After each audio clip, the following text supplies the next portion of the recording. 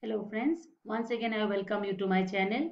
So in this video we will solve some numericals on instruction formats from the GATE exam, right?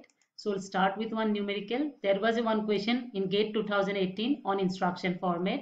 Here the numerical is, see, a processor has 16 integer registers, right? Their names are given R0 to R15, 64 floating point registers, F0 to F63, right? It uses 2-byte instruction format. That means my instruction length is 2 byte, that is 16-bit. There are 4 categories of instructions: type 1, type 2, type 3 and type 4.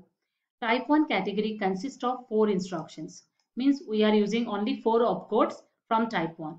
And in type 1 we are having 3 integer register operands, right? 3 operands are there, all 3 are integer register operand. Type 2 category consists of 8 instructions, means 8 opcodes we are using, each with 2 floating point register operand. That means my operands are only 2 and both are floating point register operand. Type 3 category 14 instruction, each one with 1 register operand and 1 floating point register operand. One is integer register, another is floating point. And type 4 consists of n number of instruction. That means n number of opcodes are there, each with a floating point register operand. Only one operand is there, that is your floating point register operand, right? So what we need to do, we need to find out the value of n. So possible values of n are given as 32, 64, these, that. We need to see which one is the correct option. So we will see this. So see what is there. Number of integer registers is 16, right? So to represent 16 register, we require 4 bits. Already we have seen so many examples of this type.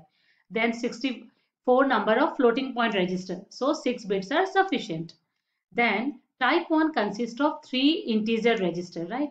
All 3 integer registers are there. So for opcode you have 4 bits left, right? So out of this they are using only 4 combinations from your type 1. And how many bits they are using for your operands? 4 plus 4 plus 4, that is 12. So 2 to the power 12 into 4 are the combinations in your type 1. Next is type 2. In case of type 2, there are 2 floating point registers, each of which consists of what? 6 bit. So 6 plus 12. So 2 to the power 12 we are using from operand, and total 8 number of combinations we are using out of 16 possible. So 8 into 2 to the power 12 combinations are there from type 2, right? Next is type 3. In case of type 3, we are having one integer register and one floating point register. So for operand total we require 10 number of bits, and for opcode left out bit is 6, and out of this 2 to the power 6 combinations we are using 14 number of combinations. It is already given. Then here see, we need to find out of 2 to the power 10 combinations how many combinations are left for your type 4, where we are using only one floating point register operand, right? So what basically we are going to do, we know our length of our instruction is what? 16 bit. So total possible different encodings of my instruction is what? 2 to the power 16. Out of 2 to the power 16, how many I have used? That I will deduct. That will be my value for total possible of your this one. What is that? Type 4. And that, so see, I'll do that. So number of type 1 instruction 4 into 2 to the power 12 combinations, right? 4 combinations from opcode, and with each opcode combination 2 to the power 12 combinations will come for operand. Like that for type 2 as well as type 3. Type 2 is using 8 bits, 8 combinations, not 8 bits, 8 combinations, and type 3 is using 14 combinations, right? With each of the combination, your this one, what is that? Operand bit will vary from all 0 to all 1, so we are multiplying it. Then total number of instruction is 2 to the power 16. Where from this 16 is coming? Because it is given that our instruction is of 2 bytes, right?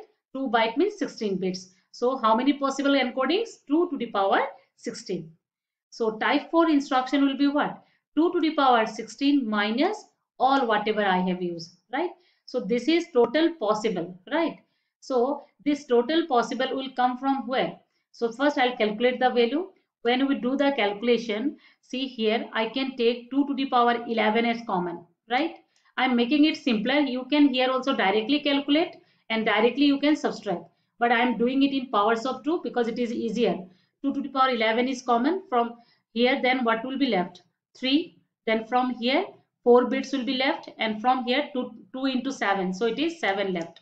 So it is 2 to the power 11 into 31. Again, I will take common 2 to the power 11 from between these terms. So here from 2 to the power 5 will be there, and from here 31. So basically we come up at your 2 to the power 11 number of type 4 instructions will be there, right? So 2 to the power 11 is the total possible instructions. That will come from where? And the number of opcodes into 2 to the power 6. That is my operand bits, right? Because only one operand is there, that is floating point register operand. So n into 2 to the power 6 equal to 2 to the power 11, right? Then what will be the value of n? It will be 2 to the power 11 by 2 to the power 6, nothing but 32. So number of possible opcodes for your um, type 4 instruction will be 32. So answer is your 32. Hope this numerical is clear. Another same type of numerical is there in GATE 2020, right? So this we have understood. Kind of similar numerical is there, you see, in GATE 2020. So next we'll solve that. What it says, a 60 processor has 64 registers. Got it? 16-bit instruction format. That also we have understood. It has two types of instruction. Here only two types. Last time it was four types. So I type and R type means immediate data and your register type. Each I type instruction contains an opcode, a register and a 4-bit immediate value. So total is 16. Out of that some part is opcode. Register name will take my 6-bit and 4-bit my immediate. So 6 plus 4 is your 10. How many left? 6 bits for your opcode. Each R-type instruction contains an opcode and 2 register names. Right? There are 8 distinct I-type opcodes are there. Means out of the possible combinations, we are using 8 opcodes from I-type. Then they are asking what is the maximum number of distinct R-type opcodes will be there. So this is, they are asking maximum possible. They are not asking how many we have used, maximum possible. So what we will do? First, we'll find out what is the number of I-type, means the combinations used for I-type instruction. That we can do easily. For operand, for registers you require 6-bit, and for immediate data we require 4 bits. So 4 plus 6, that is 10. And out this part is operand, and how many combinations we are using? 8. So 8 into your 2 to the power 10. Directly I can say 8 into 2 to the power 10 we have used for I type, correct? And for R type it will be whatever maximum possible they are asking. So n into this part is for your operand, that is 2 to the power 12.